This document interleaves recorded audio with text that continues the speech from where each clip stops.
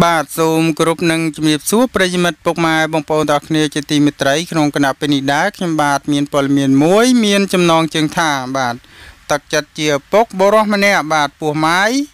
ម្នាក់តែងខ្លួនជាស្ត្រីបាទក្នុងវ័យក្នុងថ្ងៃទិវាម្ដាយ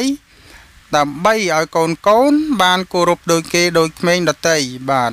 ហ្នឹងហើយតាំងខ្លួនជាម្ដាយដើម្បីនឹងឲ្យកូនគោរពបាទប្រហែលជាកូននឹងប្រហែលជាកំព្រាម្ដាយតាម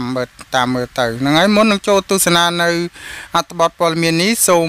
ប្រិយមិត្តពុកម៉ែបងប្អូនទាំងគ្នាជួយ Subscribe រួចហើយចុចរូបសញ្ញាកណ្ដឹង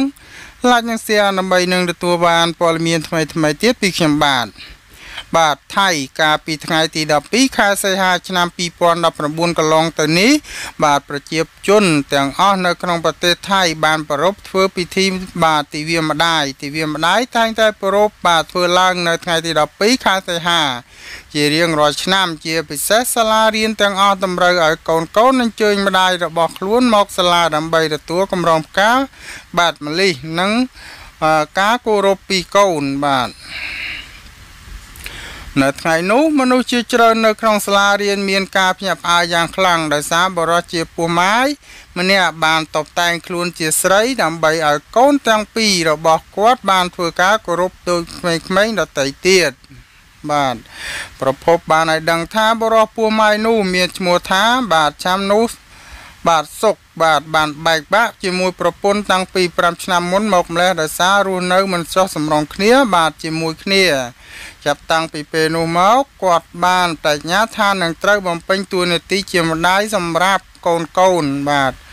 លោកឆាន់សុកបាទបានខ្ចីសក់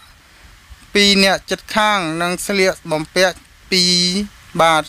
និងសម្លៀកបំពាក់ពីយាយរបស់គាត់បានតបតែងខ្លួនធ្វើសិលបាទទៅសាលាដើម្បីធ្វើពិធីជាមួយកូនរបស់គាត់និងថតរូបបង្ហោះនៅលើបណ្ដាញសង្គម Facebook ដោយសារសរសេរថាខ្ញុំនឹងធ្វើអ្វីគ្រប់យ៉ាងដែលជាតួនាទីរបស់ម្ដាយបាទ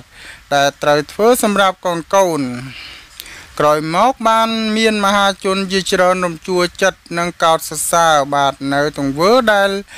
បែរគាត់បានធ្វើចំពោះកូនក្នុងនាមជាឪពុកម្នាក់បាទនេះហើយជាទឹកចិត្តរបស់គាត់បាទគាត់តែងខ្លួនធ្វើជាតួជាម្ដាយដើម្បីឲ្យគិតថាឲ្យកូននឹងមានម្ដាយអញ្ចឹងណាបងប្អូនទាំងគ្នាបាទហ្នឹងហើយព័ត៌មានដែលខ្ញុំបានជម្រាបជូននៅខាងលើនេះសូមចប់តែប៉ុណ្ណេះបាទសូមអរគុណសូមជម្រាបលា